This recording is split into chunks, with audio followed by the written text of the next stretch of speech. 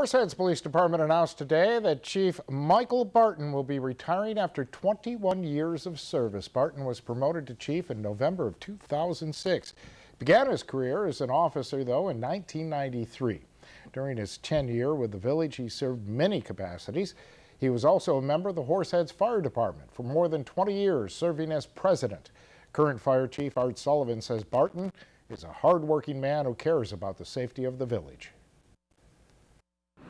That he's very dedicated to the village of Horseheads, that he made sure his officers were always prepared, that he had officers on duty, and that he keeps our community very secure. Chief Barton will officially retire July 9th.